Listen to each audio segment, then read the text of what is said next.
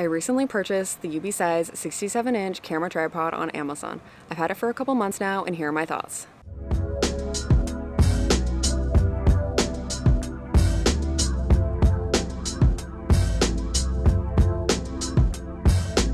So you're probably wondering what comes in the box. Well, it comes with a carrying case, a cell phone mount, and a wireless Bluetooth remote that is compatible with iOS and Android.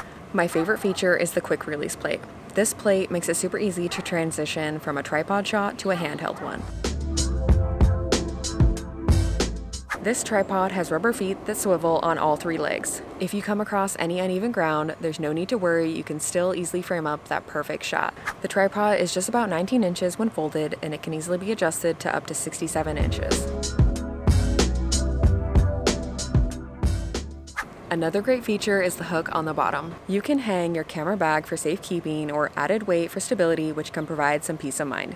It's very easy to quickly make any adjustments. The legs have clamps that open and close. I find them a lot easier to use than other tripods that have twist to lock legs. If you need to make any minor adjustments after adjusting the legs, you also have the ability to extend an additional 12 inches at the top.